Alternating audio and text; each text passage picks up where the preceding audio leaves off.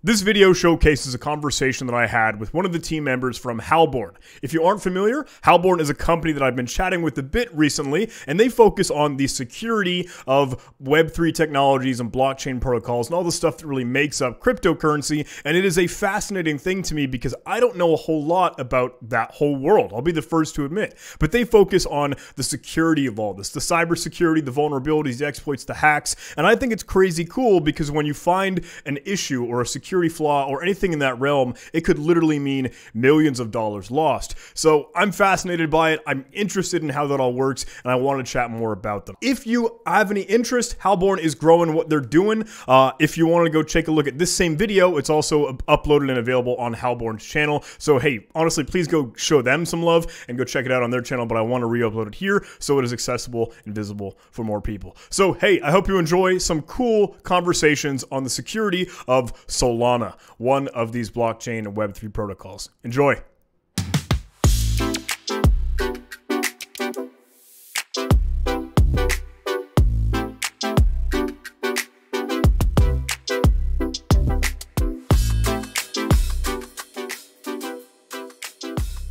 Well, hey, Piotr, thank you so much for being willing to chat for a little bit. My name is John Hammond. I'm honored to be hanging out with all of you at HALBORN here. Finally get to meet you in person, which is super exciting.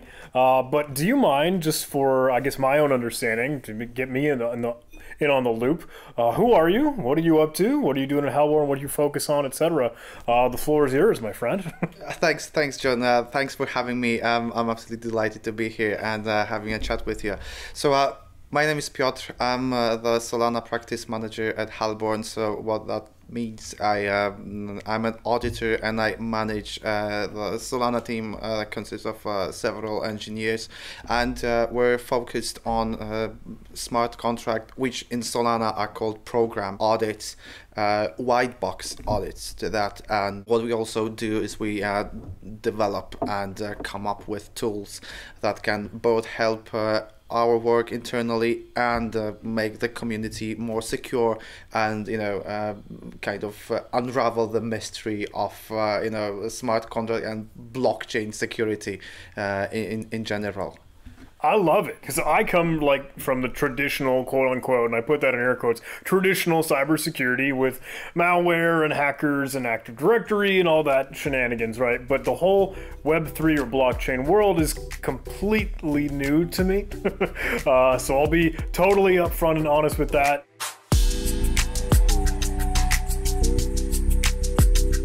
So Solana, right? If that's your bread and butter, is it totally cool? Would you mind giving me just, hey, how do you explain, how do you tell people what Solana is, what it is that you do in your own words, like in your own definition, what is Solana and how does that come to life in Web3 and blockchain?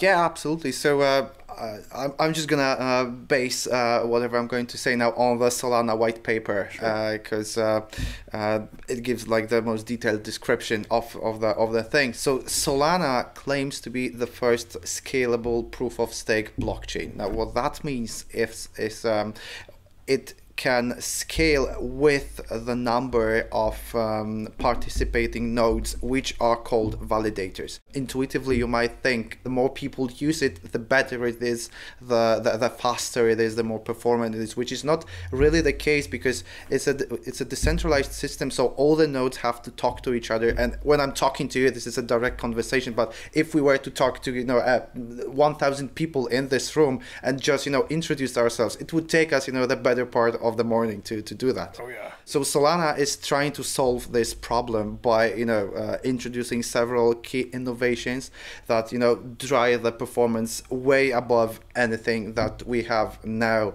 So the Solana white paper argues that the network is capable of processing 700,000 transactions per second on a 1 gigabit network. Now, just to put it in some sort of context, Bitcoin does 5 transactions per second. Wow. Ethereum does like 15 on average.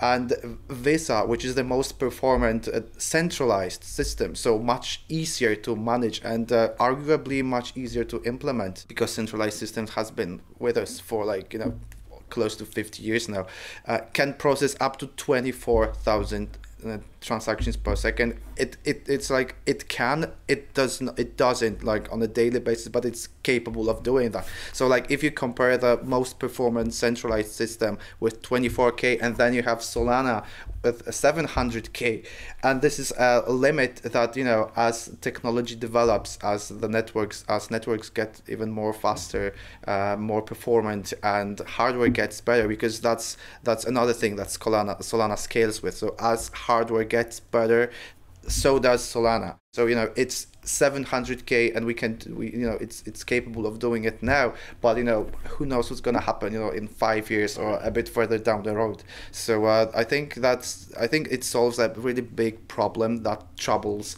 many of the blockchains that we know now. That's awesome. It's something that I feel like I probably have played with a little bit more so than any of the others, just because, hey, that transaction speed is fantastic. I believe gas fees, is that right? They're practically minimal for just being able to play, just being able to, like, hey, let a newcomer understand and try to tinker with this.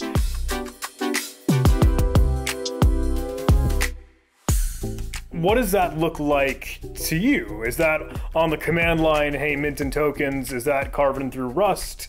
Is that carving through Solidity? Or is that strictly a different one? What, I guess, languages and tooling and tool chains allow you to really do what you do for your day job in Solana?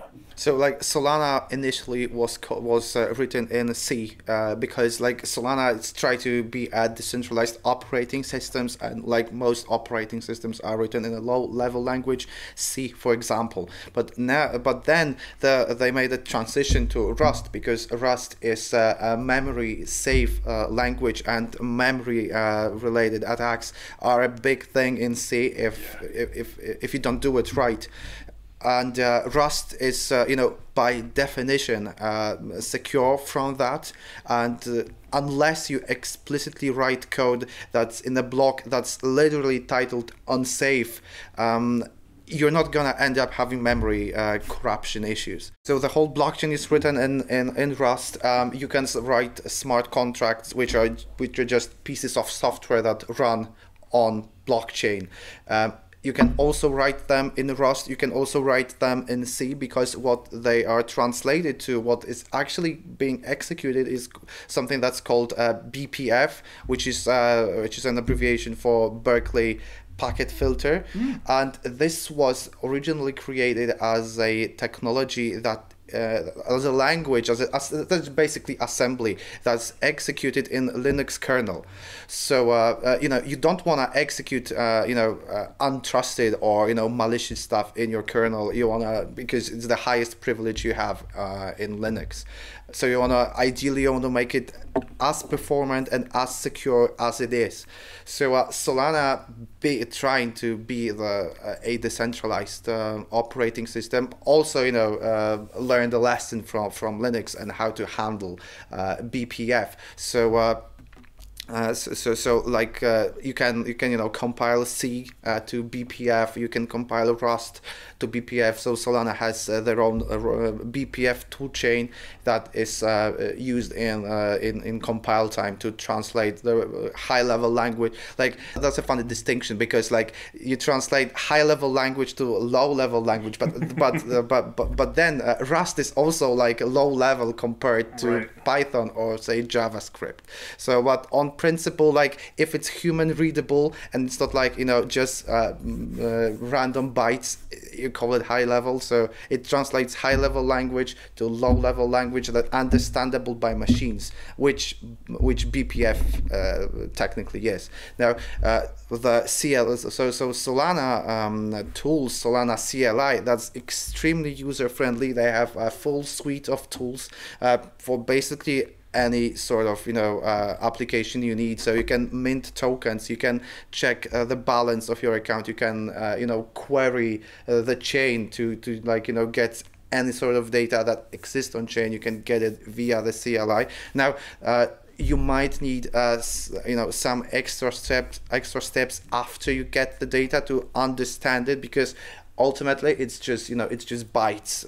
So you have to translate it to whatever you're expecting. So even like Solana CLI is great, but there are some extra steps that you have to take yourself in order to understand what the chain is telling you, because it's always gonna tell you the truth. You just have to, you just have to know how to understand this truth.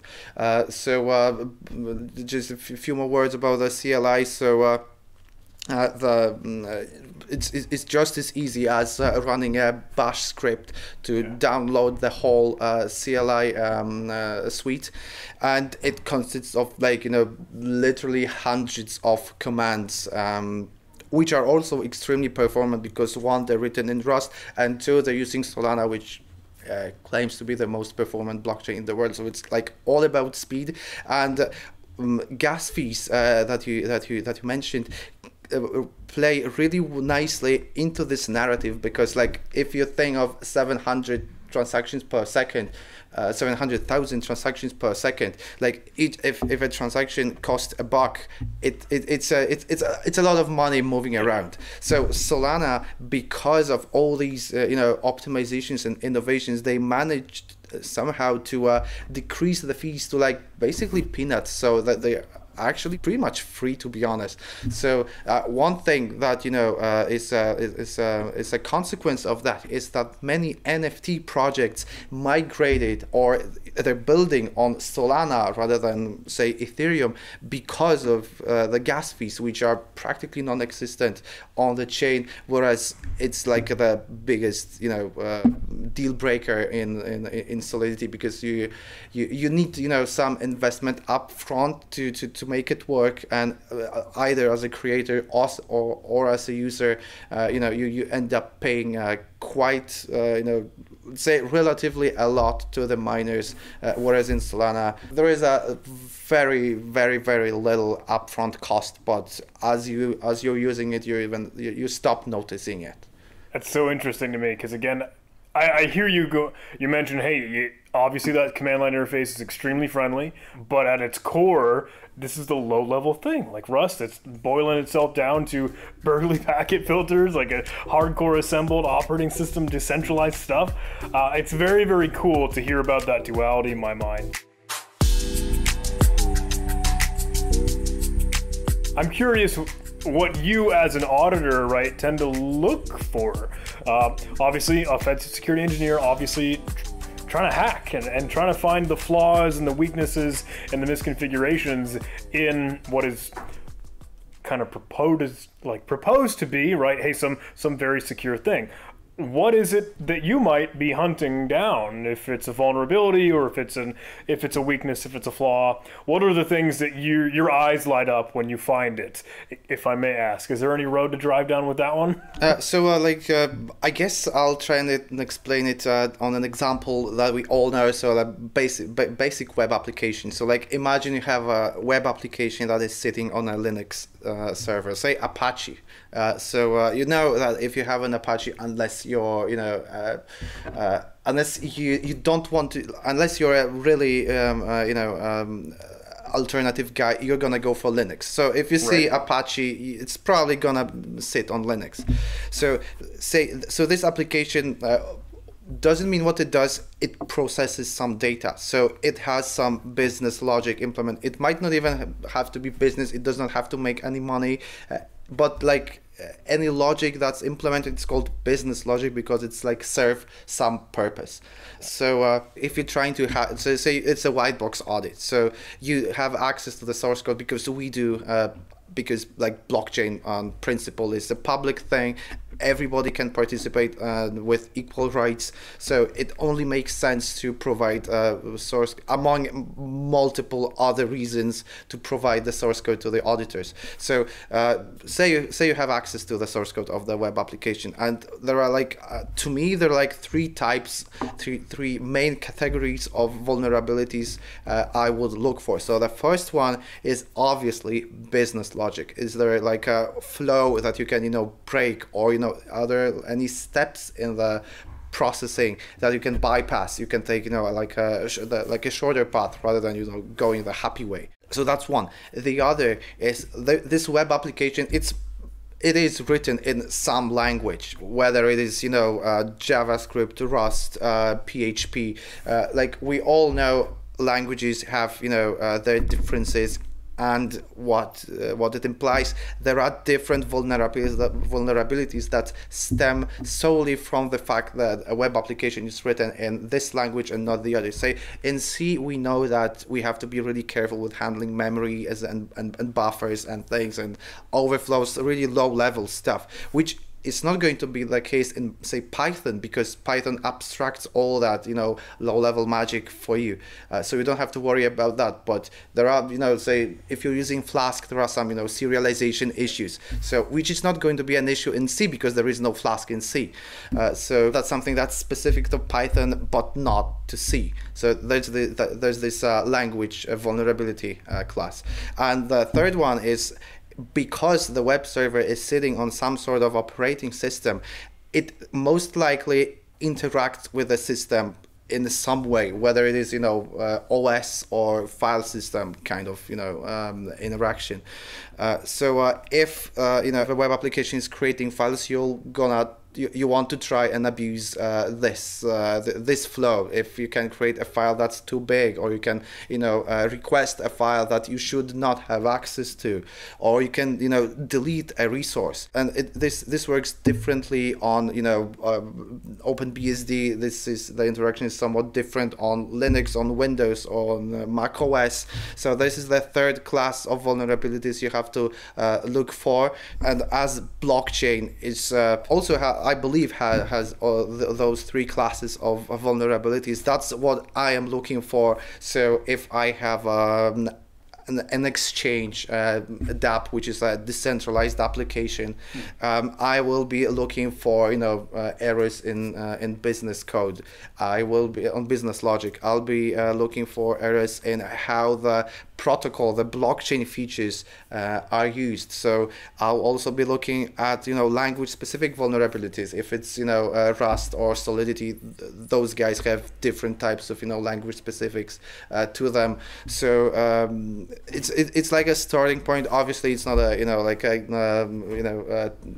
how to hack an app, because each app is somewhat different than the previous one. There are similarities, and you obviously learn from your previous work, but you always have to understand the protocol to the core to know where the vulnerabilities might be. That's cool. I would think the severity of the flaw, what the impact that could come, probably increases as you get lower and lower in those three tiers that you just kind of gave me, right? Hey, obviously an operating system low-level thing is probably going to be more dangerous than an authentication bypass or quote-unquote for a business logic thing, right? Has there been some earth-shattering, crazy shenanigans, big incident like that? I might be naive here, but I think, we saw the Solana network kind of go down. Is that fair to say? What's shaken up, if there is something going on? So I guess it was just a couple of days ago. Right. So, Solana went offline. The whole network halted for several hours, and that was due to minting bot. So an NFT project got really popular in the community, so someone just wrote a bot that kept spamming the network with transactions. Wow. And I mentioned that Solana theoretically can handle 700k TPS, but it was supposed to, the bot expected it to handle 4 million TPS, a number that's inconceivable even in centralized system. Maybe in CERN in Geneva they do that, but I don't really believe most web servers can handle this sort of traffic. So that's what brought it down. So Solana advertises its mainnet, because that's also the thing about blockchains. They always have several instances of the network. So you have the mainnet, so the production environment. You have development environment. You have testnet, which is just for testing, and those may vary between each other in features, because experimental features are first introduced to the testnet, then they make their way to devnet, and then finally, if they are battle tested or the community decides they're battle tested enough, they make their way to the mainnet. So Solana advertises their mainnet as still in beta. So if you've ever worked with anything in a beta version of anything, you know it's bound to have bugs and right. you know all different kinds of stuff that is unexpected may happen. So I think that's what's happening. A thing that we have to keep in mind is that Solana is a really new thing, and it came to life I think in 2020. So it's, to be honest, a little over a year old now, and the first Solana conference was last year in November. So it's still in infancy, and I hope that all the issues that that trouble it will be resolved as they are discovered, because like this is the thing with software.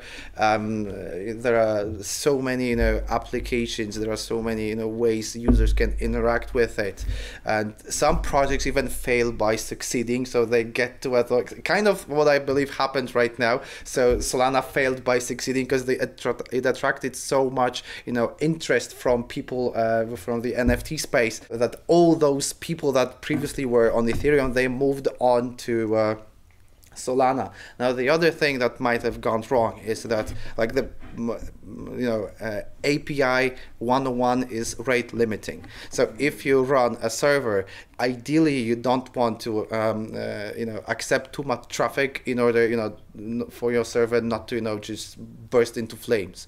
So that's one thing that might have been improved, I believe. So like if you have a node and it accepts transactions, you might want to like limit the number of requests you're accepting, because like if it applies in traditional security and traditional server maintenance, I also believe it like in some way it can also be applied and should be applied to blockchain as well, because ultimately it's external data that you have to handle in some way. So this bot, I remember you mentioning, hey, succeed or fail by succeeding, right? The bot was not some intentioned adversarial threat actor, malicious actor wanting to take it down. It was by the nature of, hey, we had a lot of success with this potential token. Am I understanding that right? I might be a bit fuzzy on the details. Okay, but, totally no worries. Yeah, but what I believe is the intention was not malicious. Like it was malicious in a sense that somebody wanted to be first to mint the token. So fair enough. So somebody was just smarter than the other people, so they just wanted to take advantage of that and just spam the network with transactions. And I don't know if they managed to mint the NFT. They managed to bring the network down, which is an achievement of sorts, but I don't really know if that's the outcome they were hoping for. Gotcha.